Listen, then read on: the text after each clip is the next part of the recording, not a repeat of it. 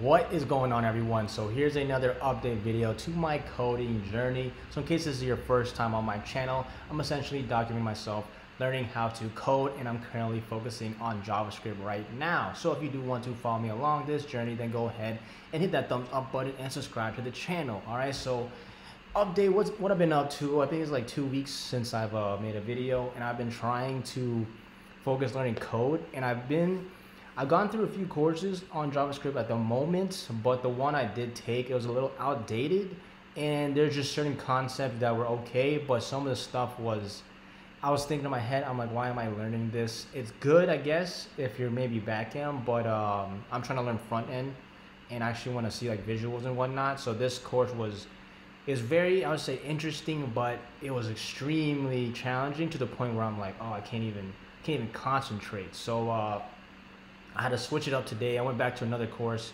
that I'll show you, this one that I'm gonna go through for the next couple of days, and just go quickly because this one's much more fun. It still has that sort of like Udemy style teaching to it, but it's a little more advanced in terms of just certain concepts.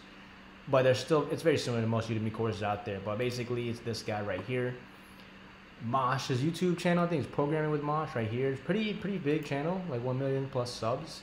And I'm sure there's probably like 1 million programming courses out there. I bought quite a few already. But I just wanted to check it out because he does like a subscription and whatnot. And free promo to him. I mean, he has 1 million subs, so not really. He already has his free promo. But basically, this is like the intro part. I've just got through it like halfway of this. And he has like a bunch of courses on top of his thing. But that's essentially what I'm going through right now.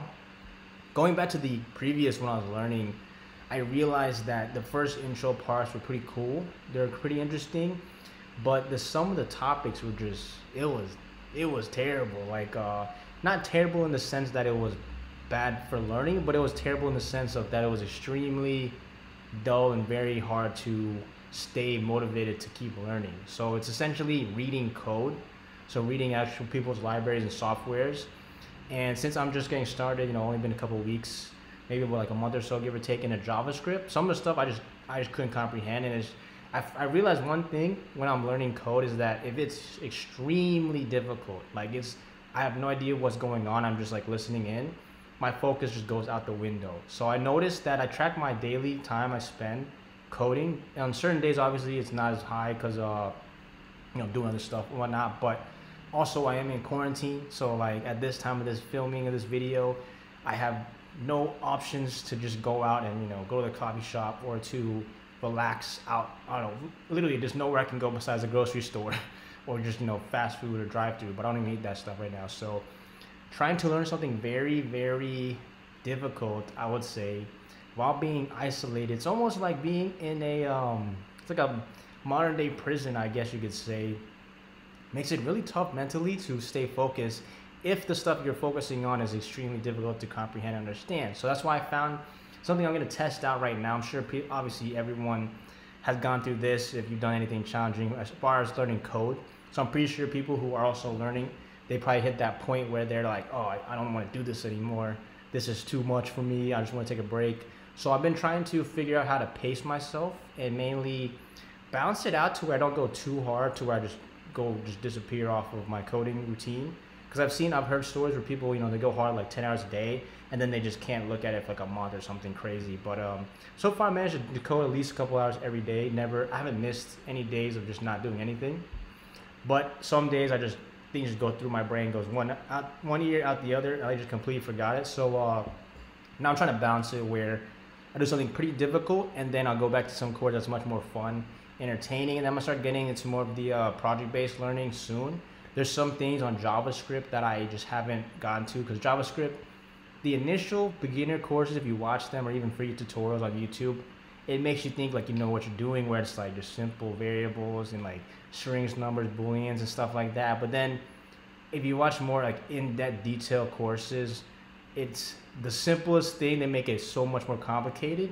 So that's why I'm trying to get really good at that first before I move on to any other language or whatever's out there, like React, Node, any of that stuff. I want to get pretty solid understanding of JavaScript for now, and then I'll move on to that for in the future. Because I see a lot of people they have like these buzzwords where they learn how to program in 3 months or whatnot, and they ended up working and whatnot. But at the end of the day, there's people that I mean, getting work obviously that's cool, but like learning actual programming and what they actually know and how to read code and understanding is I at least think it'll take much longer than 3 months to fully grasp that. So I guess depending on their background, they might know certain things prior. That's different for every person. But for me, I noticed that I've been trying to take things fairly quickly. I've been trying to rush it, which I did initially. HTML and CSS, I rushed that junk. I watched courses like in a day, go through it super fast and build it. But then for JavaScript, it's completely different. So I want to take it a little slower. That way, one, I don't burn out. Two, actually understand like not just like the definitions and syntax, but like why they do this certain thing. And then also I want to get to the point where I can just like read code, where I don't really have to know everything that's going on, but I can actually decipher and figure it out because I can understand and see like what's going on actually there. But that's a quick update what I've been up to. So definitely let me know what you've been doing, spending your quarantine, whether you're learning code or you're just hanging out, doing whatever. And any resources that you find that are pretty helpful, at least for JavaScript, comment that down below. Let other people know about that. I'll check them out too. I mean, there's not really too many things I can find out there. But once I get, once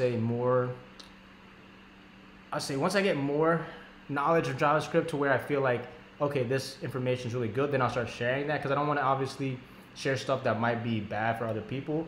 But I'm just going to show you right now, at least this one, because this guy's pretty popular, so you can check out his free stuff on his YouTube channel before you decide to like get into his courses and whatnot. But this one's pretty interesting. The only thing I would say with this course particular, since I'm showing you guys this one, is that the exercise problems are a little more advanced than the stuff he teaches prior. So it's like a loop or a gap where like he'll teach you like 1 + 1 is equal to 2, but then all of a sudden he'll make you answer a multiplication problem. That's like the math comparison. I'm trying to compare like the basic, but you see what I'm saying? Like he'll teach you something super basic and then expect you to do something that's intermediate or advanced without previously being taught this. So you have to obviously like look up stuff on the docs, research it yourself. But it's still a fun way. I'd say that's a better way to learn it out and research for yourself. But aside from that, I mean, nothing else going on.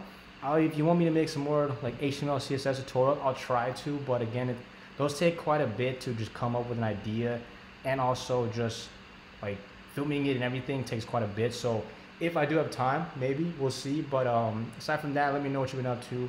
Hit that subscribe button, give me a thumbs up, and I'll see you in the next video. Peace.